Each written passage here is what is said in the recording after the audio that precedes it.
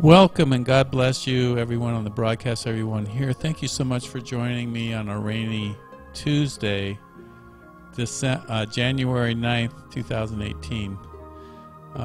The roads are flooded, the trees and the leaves are all over the road, and it's dangerous getting here. So anyways, I'm grateful that you're here and you're with us on the broadcast. We're going to light the candle and go right into our meditation.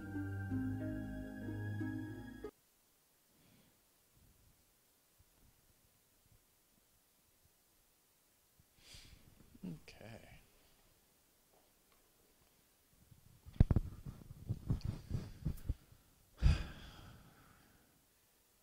Lord God Almighty, we celebrate this day. We celebrate our lives. We celebrate the lives of our friends, all of our spiritual teachers and guides. We celebrate the angels. We celebrate the light and the Holy Spirit. Come now, O blessed Holy Spirit. Quicken, infire our hearts, illumine our minds, show us the glory of the Father, Mother God, that we may move in time and space with Thy holy presence in, through, and around us, touching and blessing every person that we meet, touching and blessing the planet, Mother Earth, the sky, the trees, the grass, everything we see, we love and bless with Thy holy energy, with Thy joy and wonder of the beauty of this creation. Thank you again.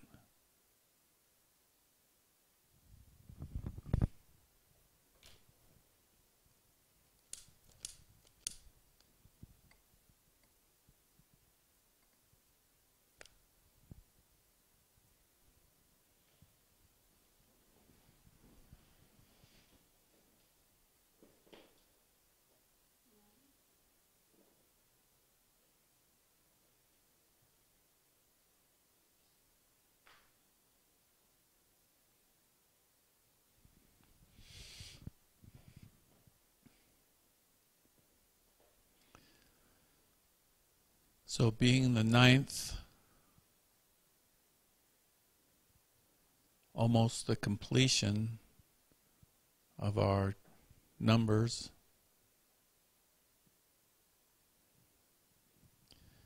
in a lot of ways it's the completion of our lives and what that means to us individually, our purpose for coming to earth. Have we come and finished what we've come to do? Have we transferred our love and our wisdom into the people that we're supposed to, that will carry on this message of God's love, God's wisdom, and the higher understanding of the masters and the angels?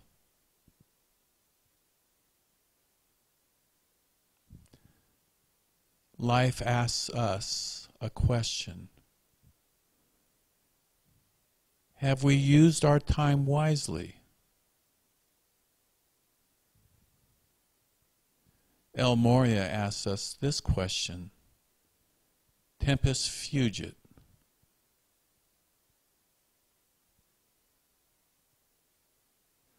So during this meditation, as we walk the ladder of light to the throne of God, and we look at Him in the eyes, in the blazing light of the sun, let us download what we need to do to accomplish for the greatest good, for the greatest joy, for the highest blessing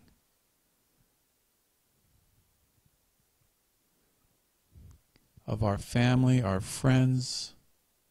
We must transfer our knowledge, our joy to everyone we meet, so that when we leave, we can go higher into the light, higher into the sun, behind the sun, and be at peace and know that we have done our very best.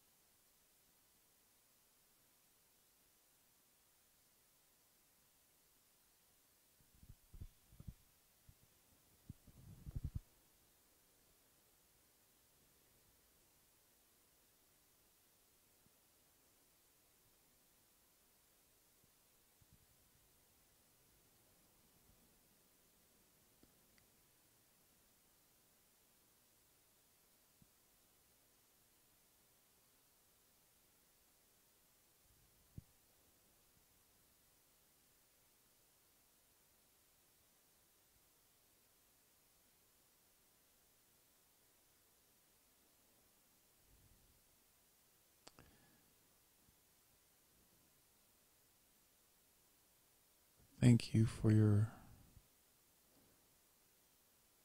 absolute stillness.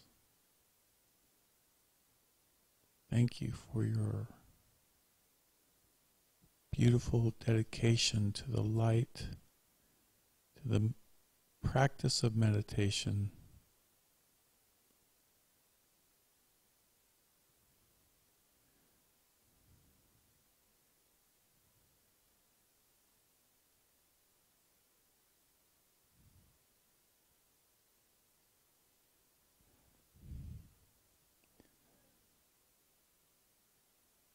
So remain there.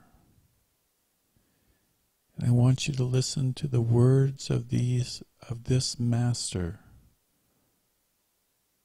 of this ascended master we lovingly call Lanello, Mark Prophet, the founder of the Summit Lighthouse. In this short talk,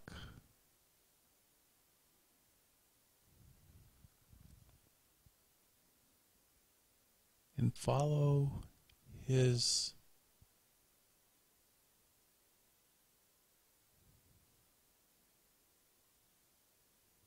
Buddhic wisdom as he expounds on some cosmic truth.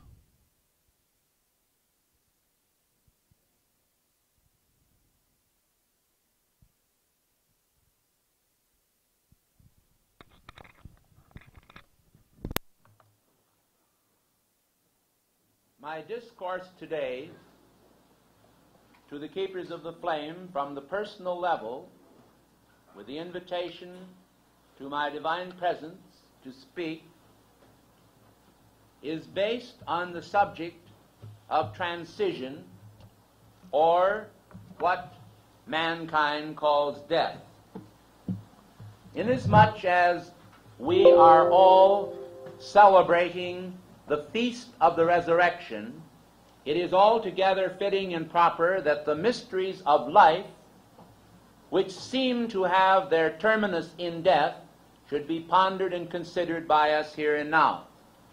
I think that re-embodiment, or the transition of the soul from one human consciousness into a flesh form again as a little child, is clearly recognized by us, and I do not intend to go into re-embodiment as such today.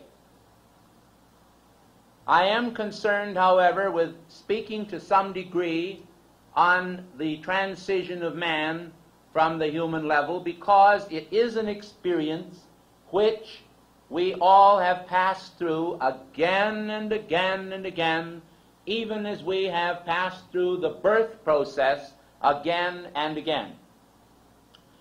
There is no need to fear death, because it is a natural phenomena, and we must understand that it is no more difficult, unless we make it so, than simply going to sleep at night.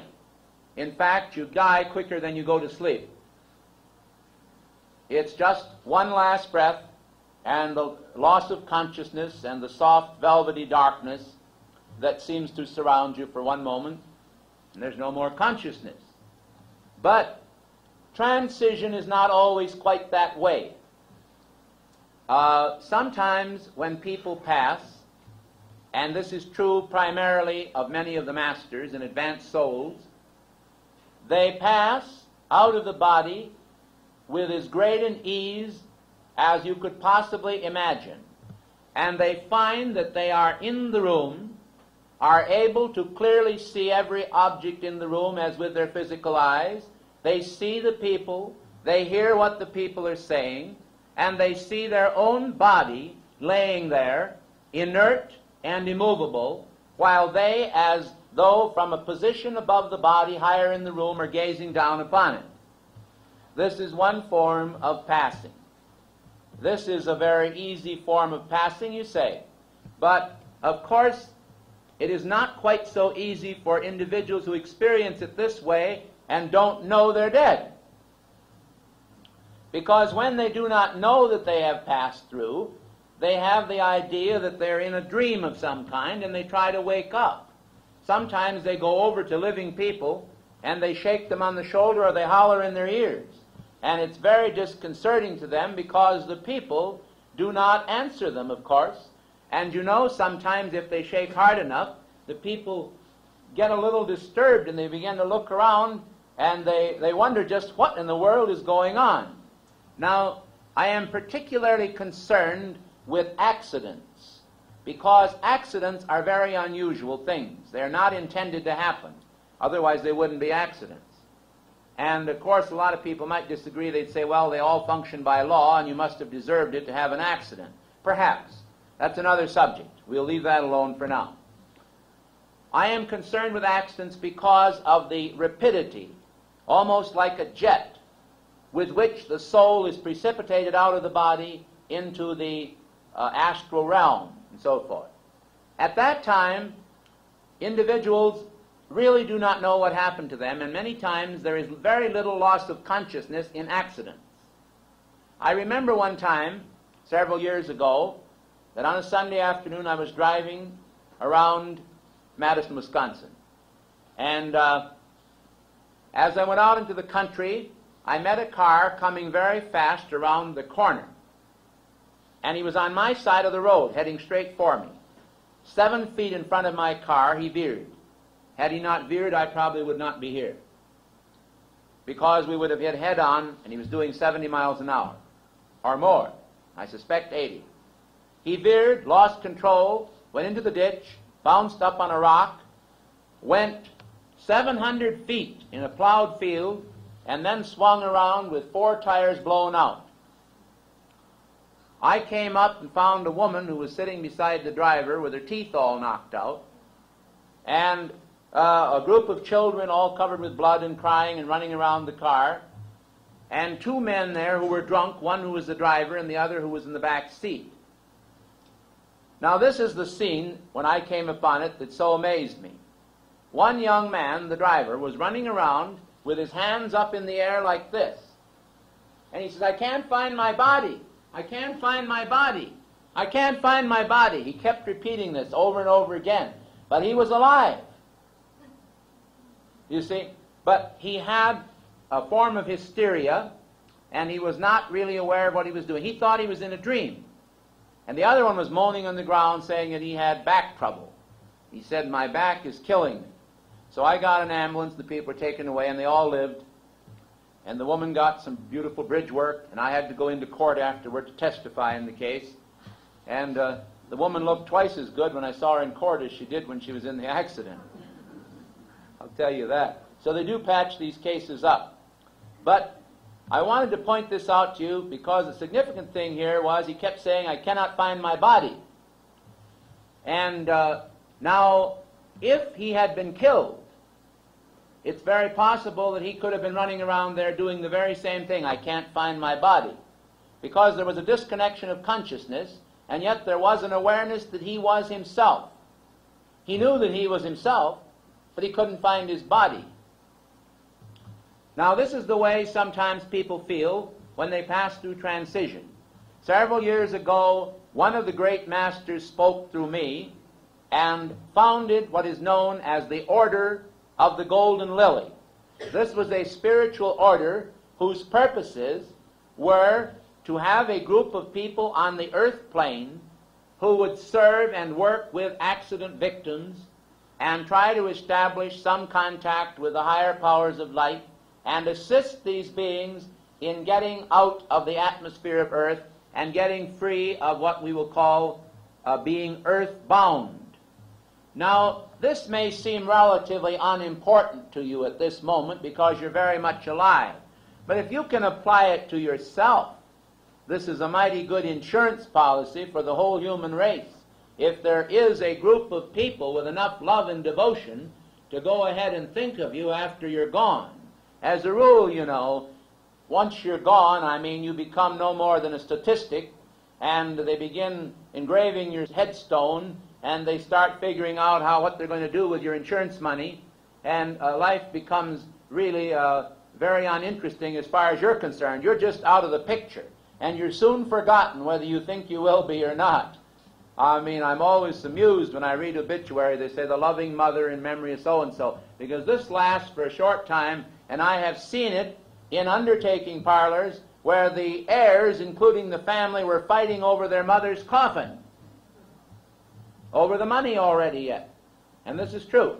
So what we really ought to be interested in is not insurance policies alone of a mundane nature to provide for our family, but we ought to be concerned with spiritual insurance policies, which the masters are, that will provide not only for other people but for ourselves, that someone is going to take some interest. Now, Elizabeth and I, together with the staff here, do just this kind of work with a lot of our members. We haven't lost many of our members. I'm thankful for that. We've had only a few people that have died in the Summit Lighthouse, and of those, a few of them have ascended.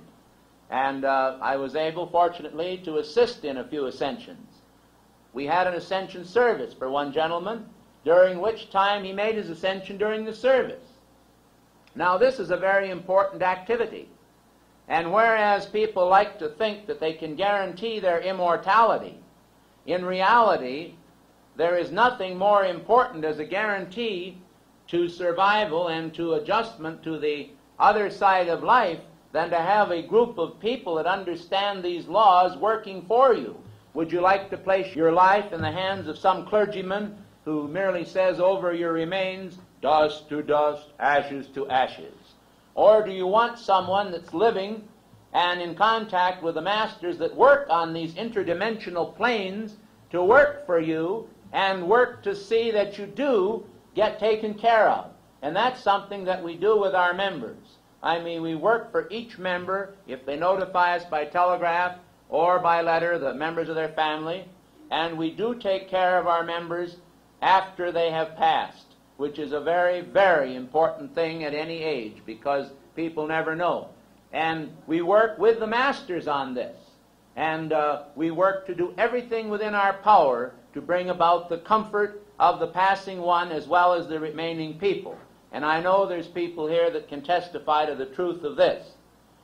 I think then that today, when we're thinking about the resurrection, we also ought to recognize that either we're going to ascend or we're going to have another embodiment. It's like the old story that was told about the man who was going overseas. He was real worried about it, and a nervous soldier. He was shaking all over. And so a fellow came up to him and he said, "Oh, don't worry about it." He said, "Either you're going to go to POE and go overseas or you won't. It's just two things." And he said, "Well, that's true." And he says, "If you get overseas," he said, "either you're going to go to the front line or you won't go to the front line. It's only two things." And he said, "Even if you go to the front line," he said, "either you're going to get killed or you won't get killed. It's only two things." And he said, "And even if you get killed, you still have two chances." So you see, the thing boils down to that you have two chances. And you're either going to ascend or you're going the other route. And if you should go the other route and you miss it this time, and you come back, you certainly don't want to be earthbound. You don't want to fall prey to any of the denizens of the astral realm. And if you don't think that there are denizens there, I will remind you that most of you have had nightmares at some time in your life. And they are most unpleasant experiences. And I'm telling you right now that nightmares occur when your emotional body, free from the physical body, gets entangled in the psychic or the astral. And that is what is happening to you. Now, only a master or an advanced soul under the direction of a master knows how to cut you free from that type of entanglement once you're out of the body. And in the higher work of the Keepers of the Flame, some of which is not even written yet, as well as the work of the Summit, we are providing for this type of service as well as telling you how to live now. So when we say that we try to work for the whole man, we mean just that. And it is a very, very important thing, because anyone that understands the astral and understands the psychic and understands the spiritual levels of consciousness knows that no one should in their right mind want to remain bound in the astral realm. I'll tell you something of what you'll find in the astral realm, in the psychic realm. You will find Chinese opium smokers who are out of the body and have their body somewhere in China laid down in an old shed on a pad, and they're out there floating around in the astral realm. And if you take a good look at them, you don't want to associate with them. You wouldn't have them in your house here. If they came to your door, you'd close the door in a hurry and lock it and call the police. But they can easily get a hold of people when they're in the astral realm, and I'm not just kidding you. And they are not, in all cases, going to be benign in their activity. Sometimes these people have a great deal of experience in the astral realm. In fact, they live in the astral more than they do in the physical, and that's why they smoke opium, because they cannot face physical reality, and they live in the astral. There you will find the tools of black magicians. You will find vampire activity. You will find witchcraft. You will find all kinds of things that your pastors in some of the churches may tell you do not exist. Well, don't fool yourself. They exist here on this earth today among the living, and they certainly do exist there. Now, I'm not trying to throw any fear into anybody. I'm trying to tell you today that you need to take preventative measures to protect yourself. And the way to do it is to have the guidance of a master of light from on high. I don't care whether you select Jesus or Master Moria or Archangel Michael or who you tie to. You should have one master specifically that you should affinitize with. You should call to him daily. You should make every attempt to become a friend to that master. You know, I'm going to tell you something. You know very well that even if you wanted to, you couldn't shake hand in a whole lifetime with all the people on this earth, let alone a small portion of them.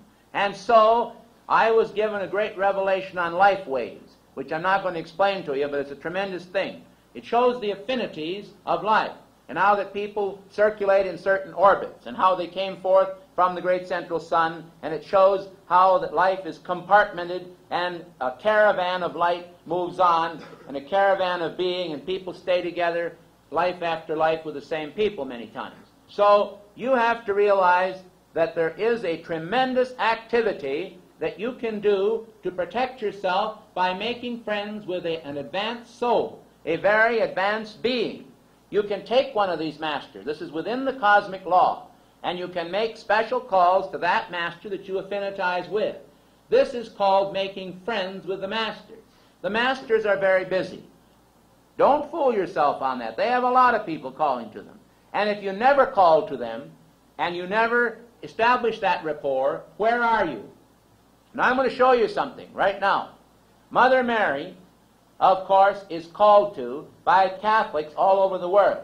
And they have a prayer that they use to establish an affinity with her. The only trouble is that a lot of the people that use it insincerely and repeat it not as a mantram of power to draw her radiance, but they repeat it by rote. And this is what is wrong with decreeing by rote, praying by rote, or doing anything by rote. Actually, of course, if you do a thing by rote with a sincere purpose, eventually you can establish yourself by rote to the point where your subconscious being will take over the prayer, and after a while it gets to be a very real mantram of power, and you can actually draw the light through that mantram, whether or not you realize it at first. But you have to be sincere in order to do this. In other words, even if you were not particularly sincere as far as the decree you were making, in other words, you couldn't put all the thought and feeling you wanted to into it, but you're sincere in your heart that you want to be able to, by just doing the rote over and over and over, and intentionally creating sincerity within yourself, you can actually establish sincerity. Do you understand me, what I'm talking about? You have to be sincere, because it's like me deciding I'm going to walk up to Alaska. If I decide I'm going to do that, to take all those footsteps, I have to be sincere. And if you're going to make a prayer 3,000 times a day, or 6,000 times a day, or 12,000 times a day, you have to be pretty sincere, don't you? Right? Well, that's the thing I'm talking about. But, however, by rote is not the actual way to do it. You should seek to establish a rapport with the cosmic being. Now, if you take one of these beings and you establish friendship with them, in other words, like this: Holy Mary, Mother of God, pray for us now and at the hour of our death. You see what they're doing? They're trying to establish a rapport with Mary.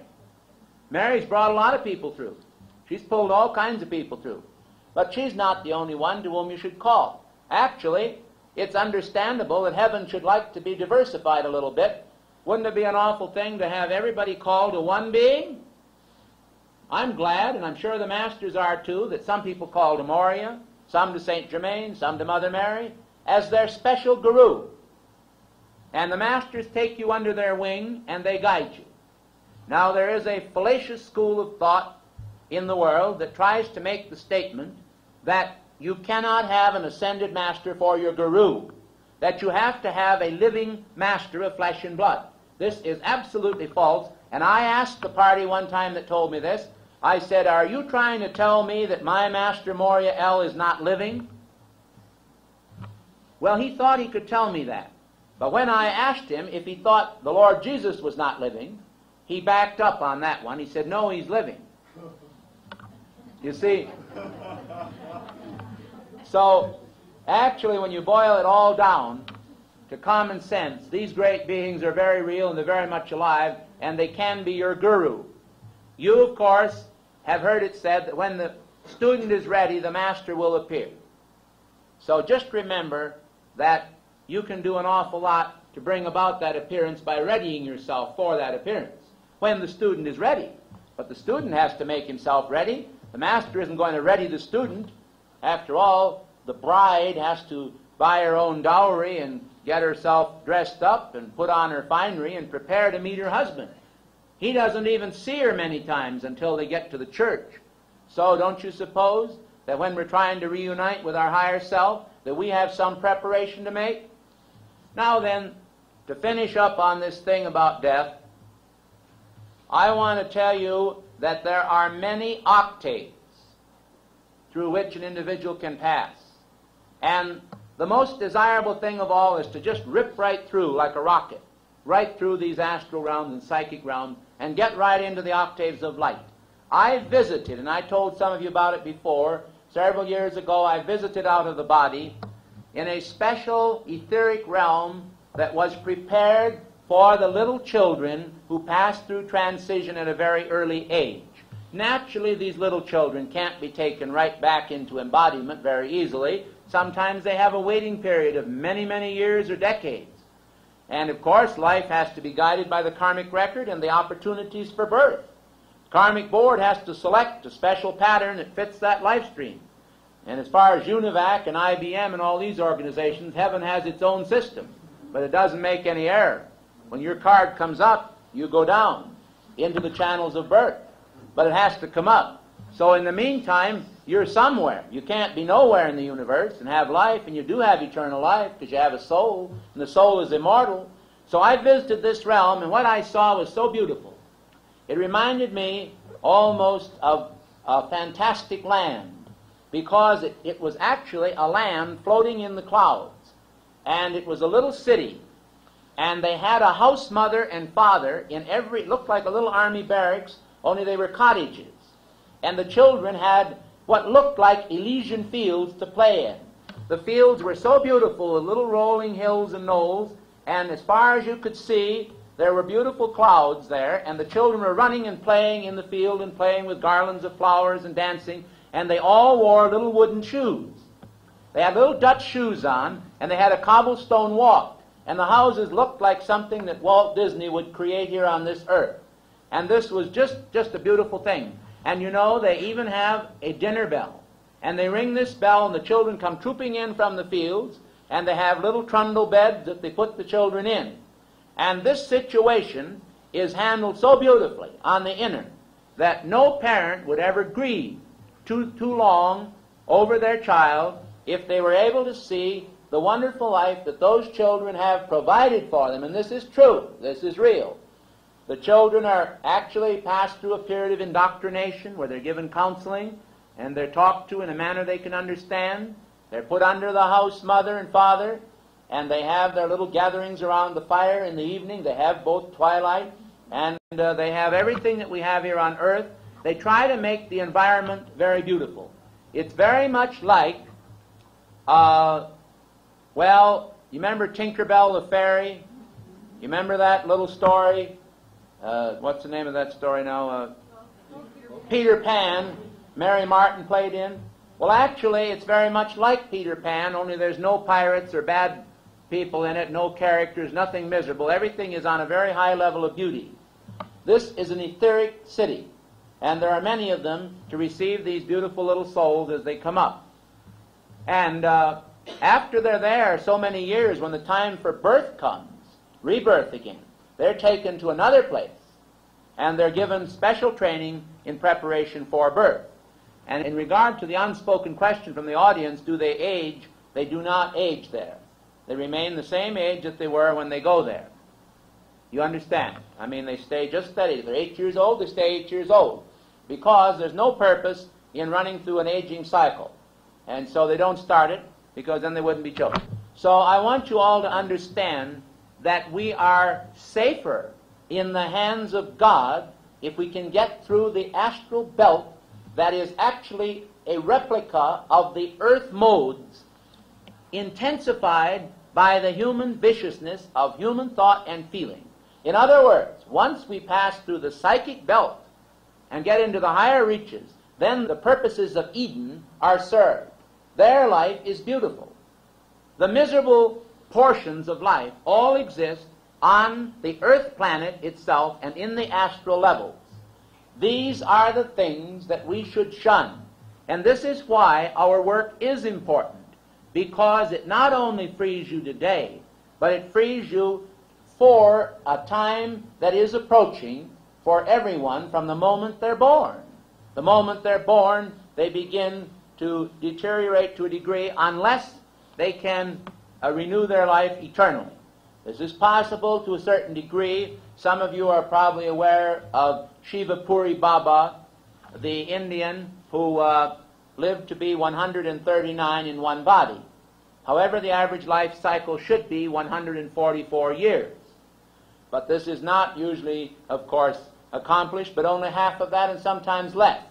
But Shiva Puri Baba at 90 looked as young as Michael Wilson with his black beard, and he had a beard like that and snapping brown eyes. At 90 he looked that young and he had that kind of a face. At 120 he looked like a man of about 55.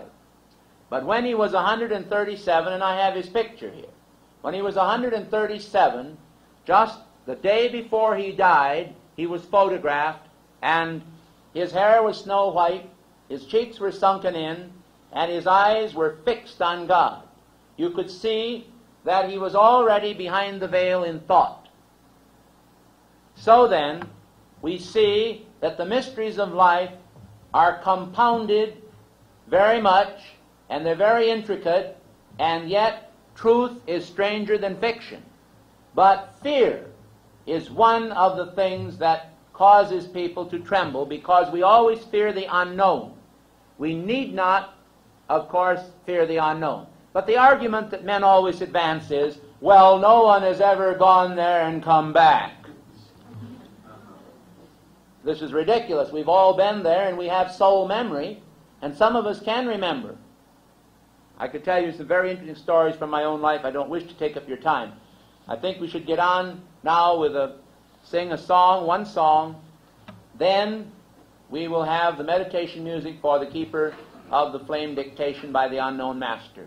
I hope that you have received some benefit from our dissertation this afternoon.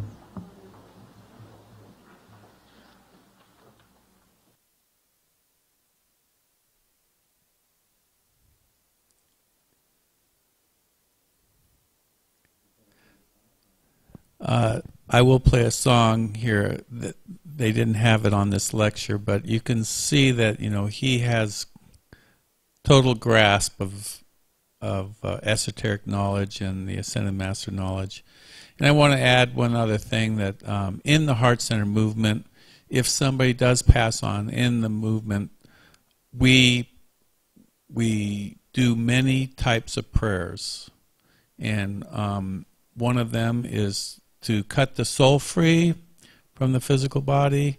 And we also, if the soul is qualified for the ascension, they have what is called an ascension service for them.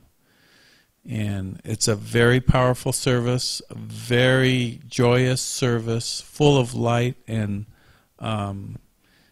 It's a wonderful service. To have David also as the messenger, he will give the insights of what the masters are wanting to get through or say about the soul.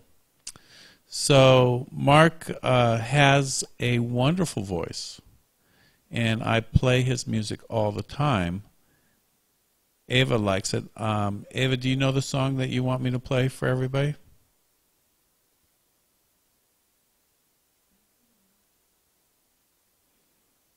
Let me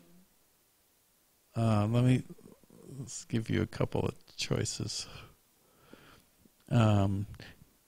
Deep in my heart, how great thou art.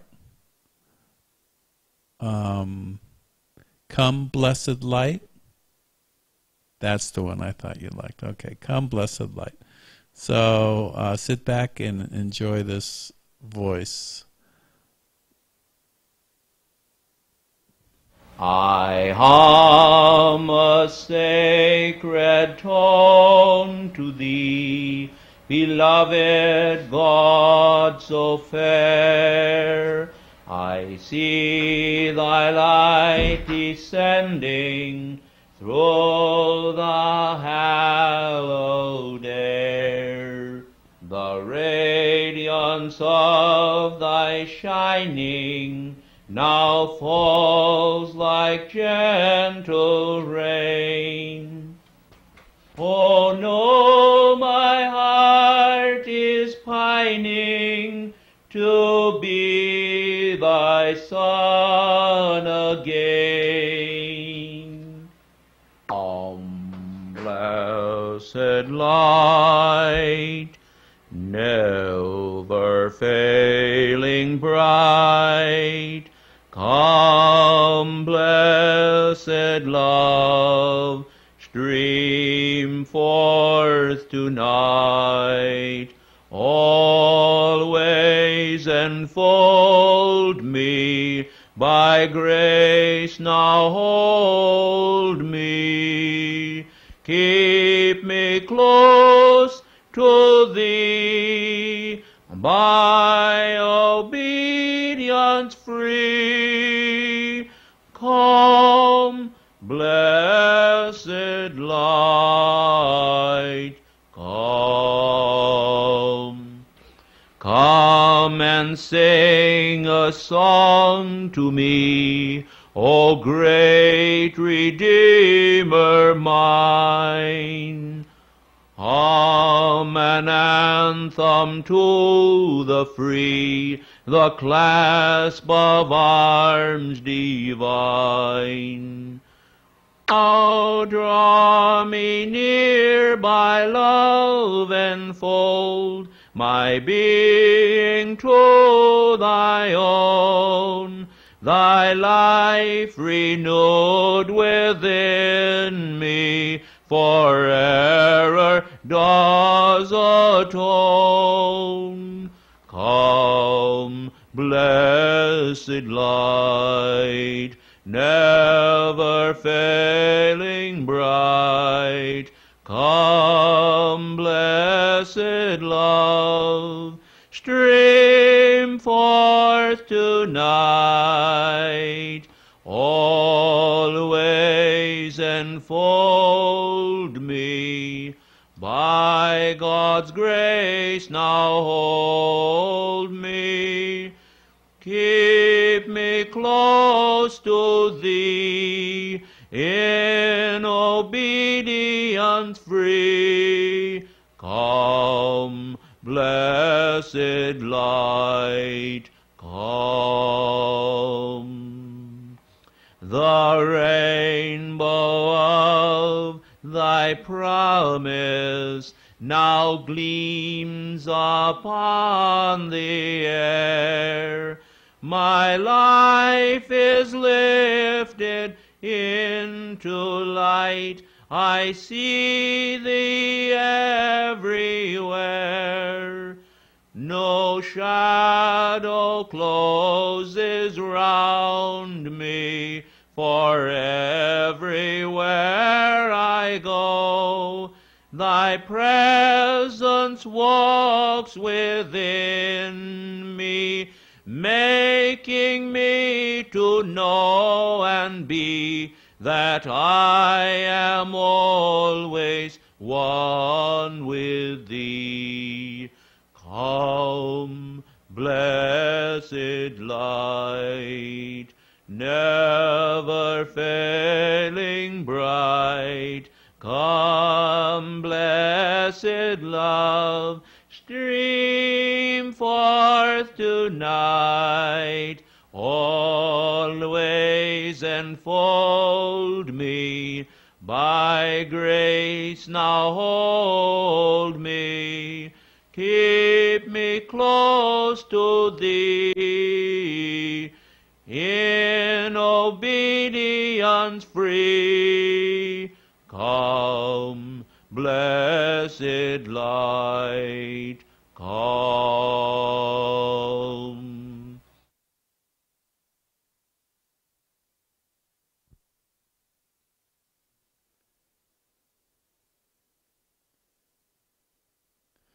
So, that is Beloved Lanello, Mark L. Prophet, Ascended Master, who is the primary sponsoring master of the Heart Center movement.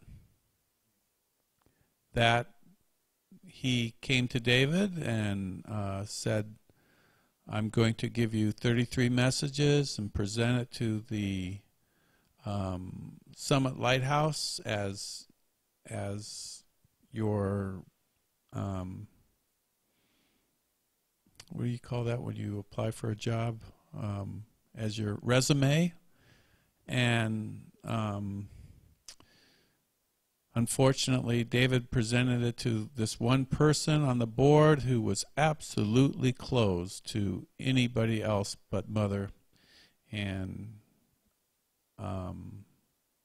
that's why the Heart Center had to start a whole new movement by themselves, separate. But Mark has a beautiful voice. I love singing along with him. Ava listens to me, kind of like singing in the shower. If nobody's here, I'll belt it out too, pretty loud. It was that wasn't the one.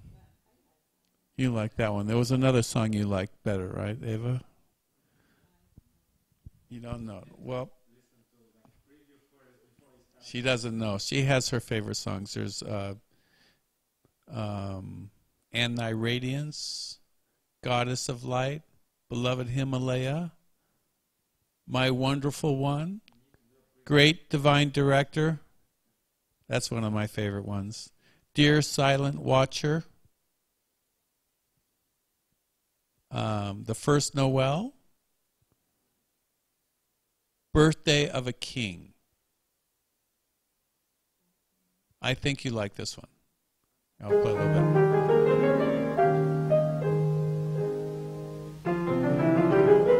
No, somebody else playing the piano, I think.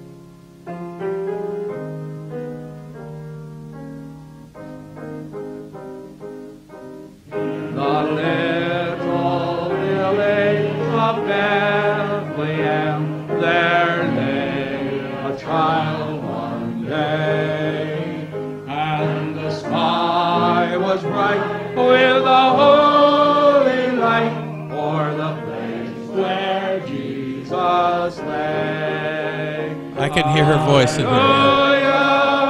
She's singing. She's much higher.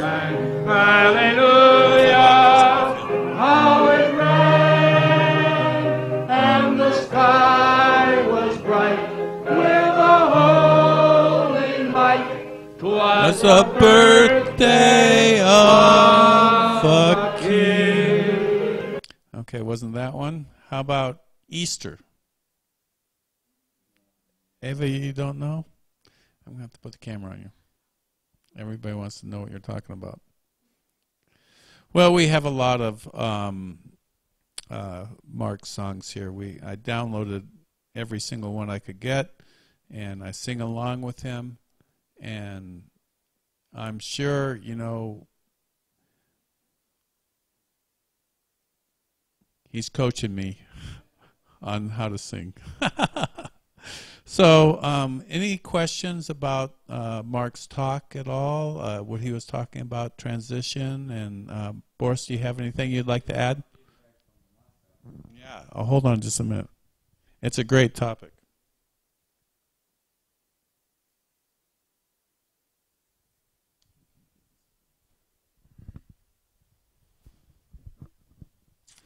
So basically we have soul, we have the spirit, and we have the body. And when it's time for our soul to leave the body, basically, it needs a lot of support, as he was saying. If you have lived very pure life, it will be very easy. We're going to have a lot of angels that will come and help you out to go through that astral plane where it's like really dark and a lot of low level spirits lurk. So you can go really quickly to the to the light where it's like very safe and beautiful and all that. So you can be able to be greeted by some of your past, like people that have passed before you, and that can be helped, but mostly angels are the ones that are going to help you. And during that transition time, there's a whole many prayers that the master has given for the disciples to say for the past disciple, and there are many psalms that you can say.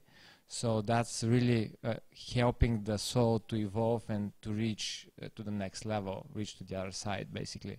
The first 40 days, the soul can still be on earth and can be visiting different places on earth when she lived, and basically the soul starts to expand quite a bit, and eventually after all those 40 days the soul will become as big literally as the universe. That's how big our soul is. It's like really expanding in a huge way, and that's a very interesting thing, because we say this in the paneurythmy also.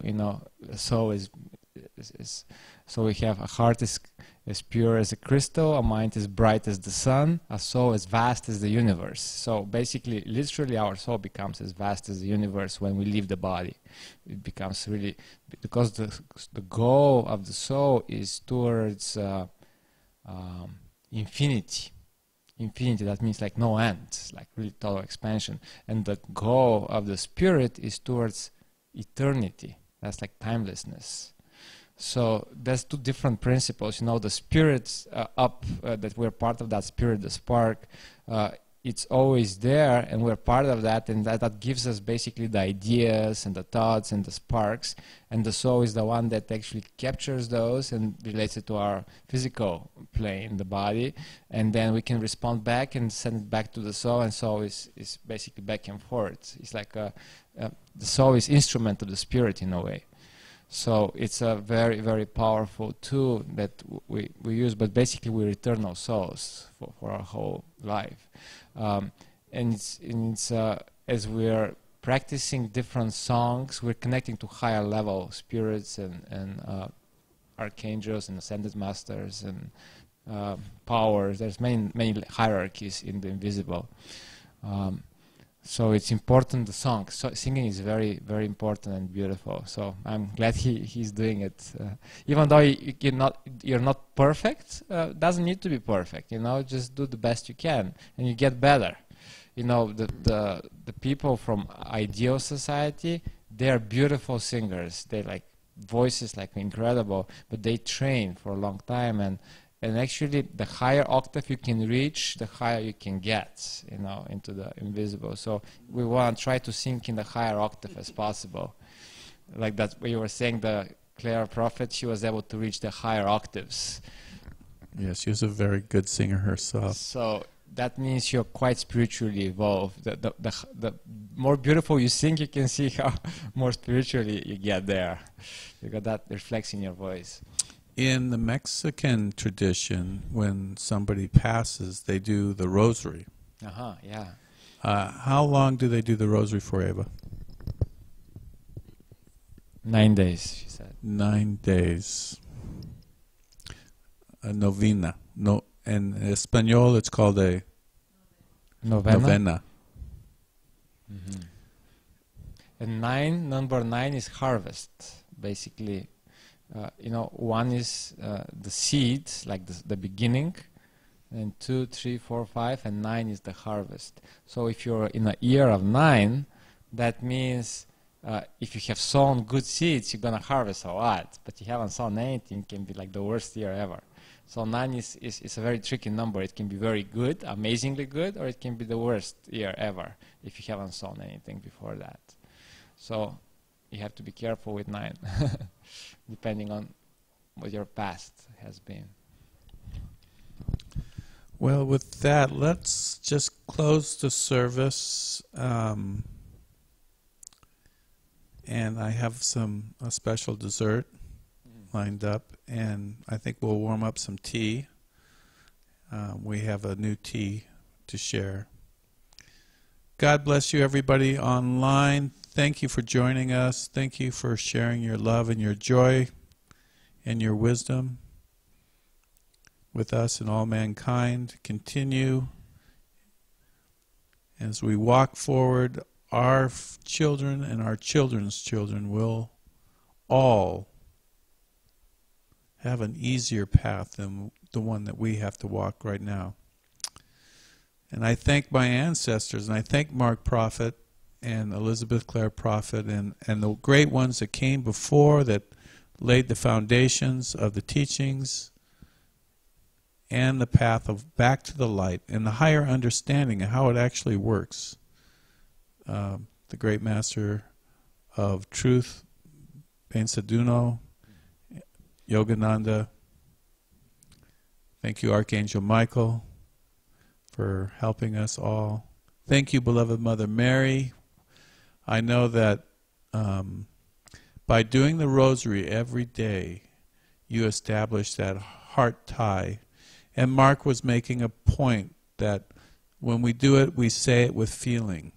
And he said rote is when you just say it like, you're trying to just get it done or whatever. You're not really interested in connecting to her heart, or if you're praying to Jesus, pray to his heart. Say it from your heart. Say it with meaning and power.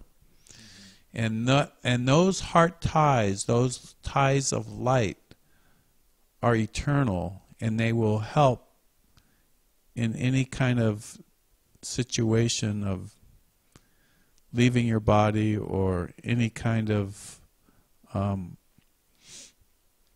need that you have. The stronger your heart tie is with your master, the quicker they answer the prayer. So with that, Boris, do you mind blowing out the candle and Sure. closing this session?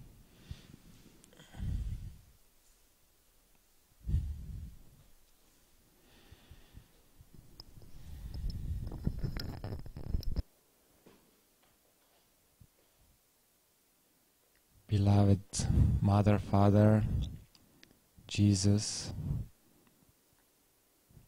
Mother Mary,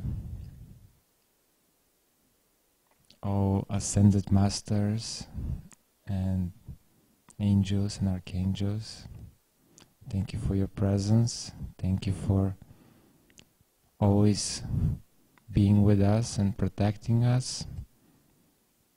Thank you for giving us open heart and love and light in our minds. Thank you for inspiring us for beautiful actions for the world and humanity.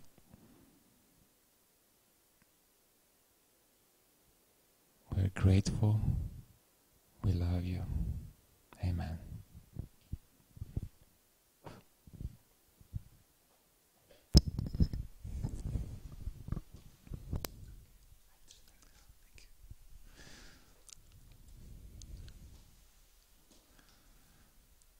God bless you, everyone, and we'll see you tomorrow night at the same time. We will be doing the Mother Mary's Rosary. Please join us if you have time. God bless you and good night.